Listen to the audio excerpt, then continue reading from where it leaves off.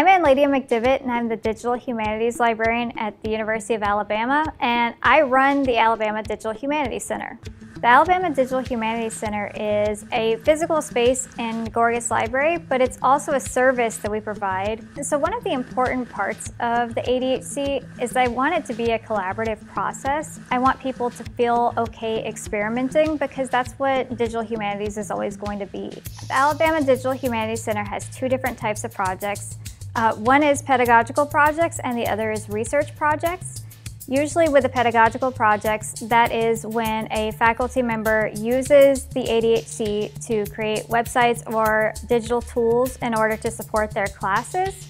And the other is a research project where the faculty member or students come to us and we teach them how to use digital tools and methods in order to support their research.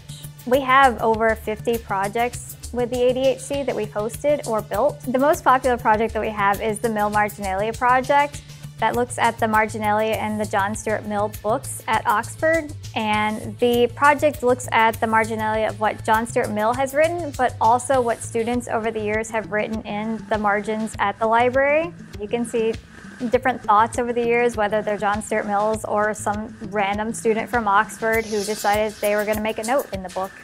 I think the most representative pedagogical project that we've done is the Dirt Poor project.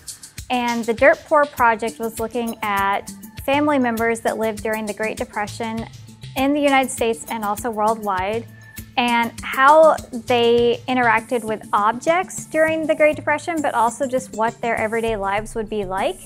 The Alabama Digital Humanities Center built a website to support that where they could display the content, they could map where their family members lived, and then they also have an object section where they can talk about something they would interact with daily. Currently, I'm really excited about a project that I'm working on with the English department and Cordelia Ross. We are actually working on building Beowulf with students in Minecraft so that they can understand the physical space of Beowulf and how important that is to the actual text. And it's great to see students just flying around in a creative mode to try and make dragons and buildings and try and recreate tombs. It's not something that I've ever done before, and it's something that I really, really enjoy doing. If you're ready to engage with your students in classroom material in new and creative ways, or if you're looking for innovative and impactful methods to interpret your research and share it globally, you can contact us at adhc@lib.ua.edu to get started.